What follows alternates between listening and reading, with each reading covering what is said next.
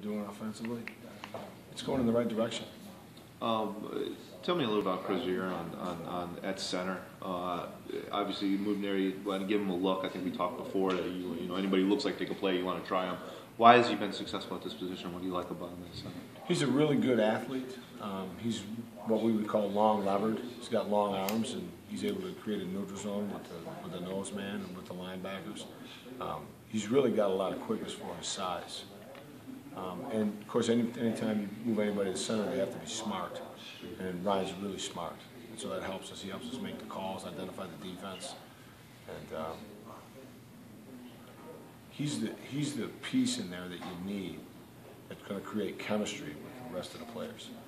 How does he do that? How does a center develop chemistry with players? Is it just off the field? Is it on the field working together? I mean, it's really both. It's both. What's interesting? These guys work together all the time. They practice against each other, and then you find them eating dinner. They're over a training table eating dinner together, making fun of each other. So that's creating some chemistry. And